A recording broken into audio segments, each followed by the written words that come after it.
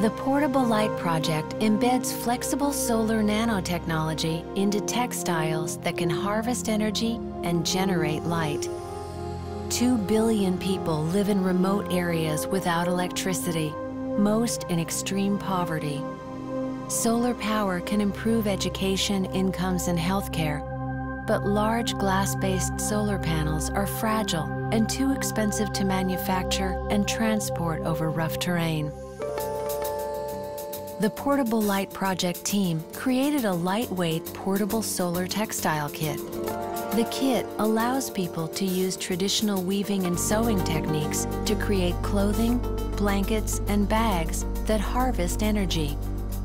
The semi-nomadic Huichol people of Mexico have integrated the system in traditional woven bags, so as people go about their daily activities, they also collect sunlight.